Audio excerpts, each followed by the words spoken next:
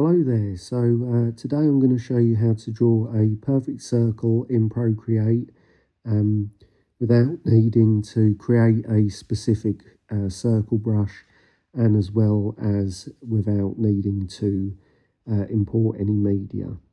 So the other day I saw a tutorial and there was a guy drawing lines, and the way you do that is if you start drawing like a rough shaped line and then you hold the pen down at the end of the line, it then creates like a line, obviously, and then you can move your pen around to, change the direction of the line, the length of it.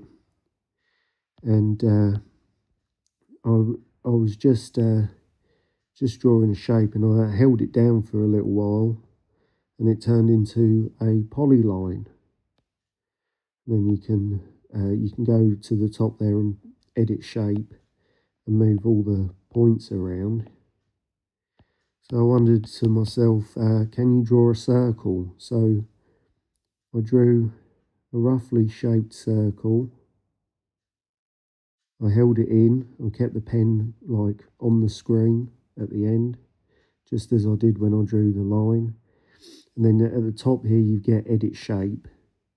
And then, because it wasn't a perfect circle, it's turned it into an ellipse. But then to the right, I always get my left and right mixed up, you can tap on circle and turn it into a circle.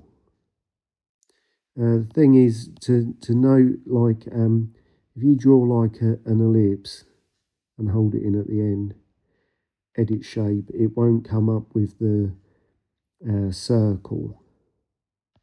So it has to be, not an accurately drawn circle, but and then you've got the choice between what you drew roughly or the circle. And you can do that with like squares. Just hold it in at the end. It's not perfect square, but it's comes up when you edit the shape: quadrilateral, rectangle, square, or you can have the polyline like earlier. Yeah, I don't know what other, I suppose you could do a triangle. Edit shape, yeah, triangle. So you can edit the points and make it into a triangle. Well, it already is a triangle.